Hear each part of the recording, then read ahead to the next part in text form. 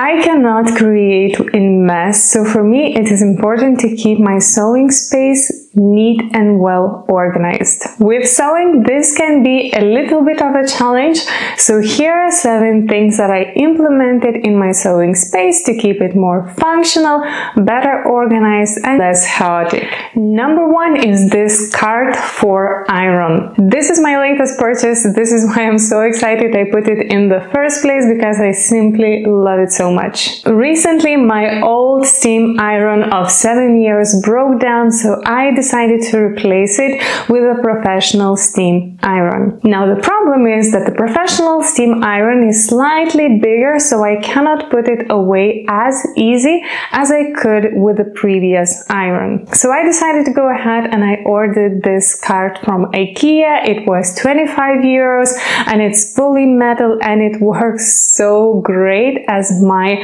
ironing station. Now the favorite part is that at the top the space is big enough to fit my entire iron, and because it has wheels I can move it to any place I want, or if I'm done ironing I will just roll it out of the way and place it somewhere in the corner. It also has shelves that I use for storage. In the middle shelf I keep my sewing toolbox, which I will talk about in a minute, and at the bottom I either keep the project that I'm currently working on or fabrics that I planned on cutting like next week or so. Now when you're setting up your ironing station and your ironing board, I do recommend creating an L shape with your sewing table.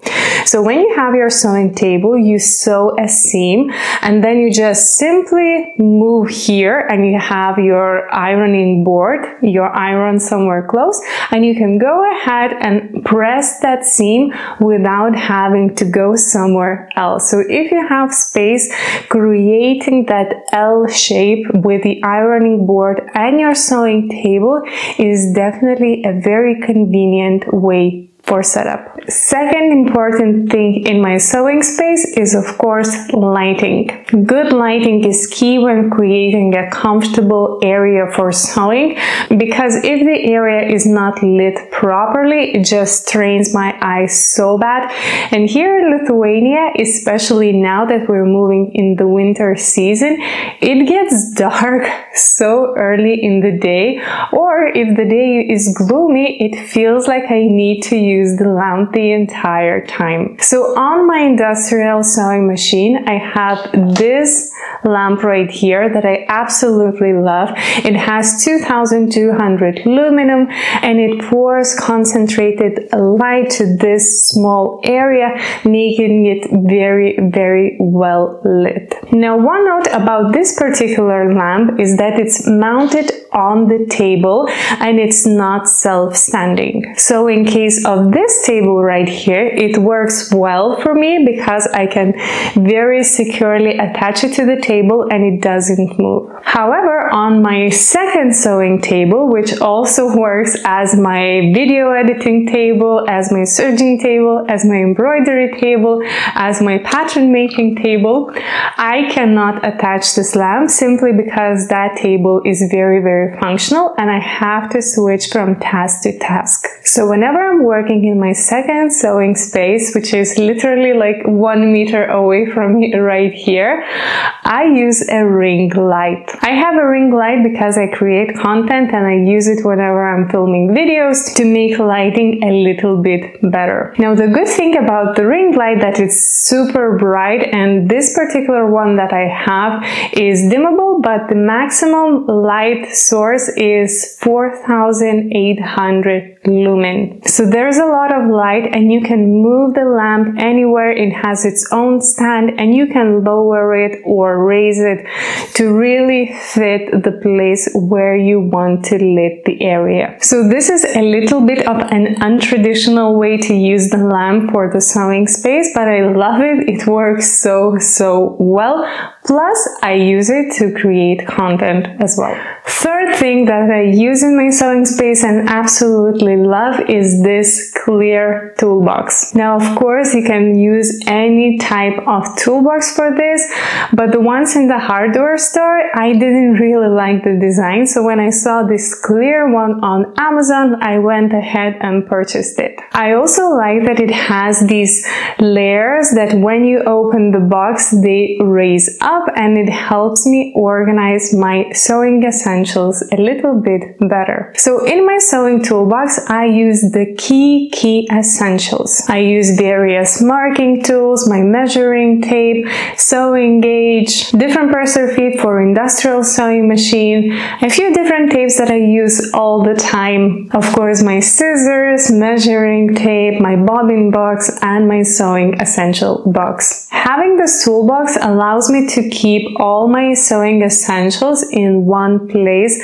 very neatly organized, and when I want to move from one sewing table to the other sewing table, I can very easily move everything I need with me. Now let's move along, and number 4 is how I store teeny tiny items. One of my favorite items that I have is the bobbin box. It allows me to very neatly store my bobbins, and because of the clear cover, I'm able to see what kind of thread I have winded on the bobbin. I use one side of the box to store the industrial bobbins and the other side to store the embroidery machine or domestic sewing machine bobbins. And the second way how I store teeny tiny items is actually a small lunchbox. I had this box with me since I started sewing school, and what I keep here is a thread spool with a hand sewing needle, all of my pins, and also used needles. I like that this tiny box has a secure lid, so even if the box drops,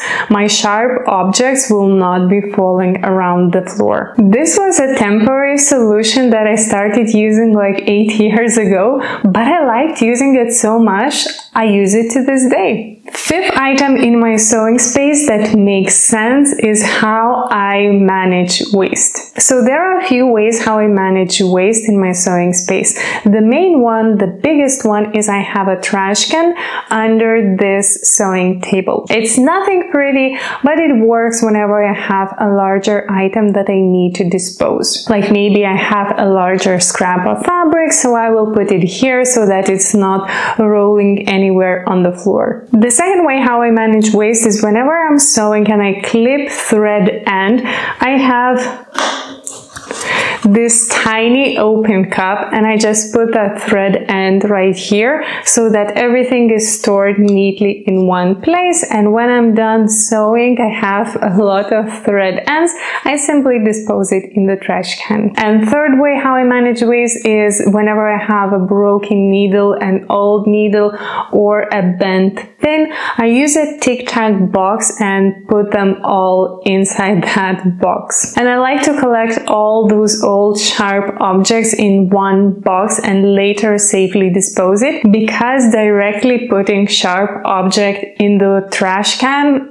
just gives me too much anxiety. Item number 6 that I have in my sewing space is how I organize my fabrics. So to store my fabrics, I have 2 large boxes with lids. One box is filled with fabrics that I have never cut before, and the second box is filled with larger fabric scraps that I can use for some project, and also linings. As you can see, both of these boxes are filled, which means that I now cannot buy fabric until I reduce my fabric stash. Seventh and final thing that I have in my sewing space is the box with interfacings. Now the thing about interfacing is that they all look quite similar. So what I like to do is whenever I buy new interfacing, I take a small sticker and write what exactly that interfacing is. For example, if it's water-soluble interfacing, if it's knit interfacing, if it's interfacing for coats or something like that, I will stick it on that flat piece of interfacing, and then I will store everything in one box. As you can see, I have tons of different types of interfacing, and having this system allows me to store everything neatly and find the right interfacing whenever I need to use it in the project. I do plan on making a separate video about fusible interfacings because, as you can see, I use quite a lot of it. So here are 7 things that I use in my sewing space, and it makes my life a little bit more organized. I would love to hear how you organize your sewing space, so please leave it in the comment section below. Thank you for watching today's video, and I will see you next time. Bye!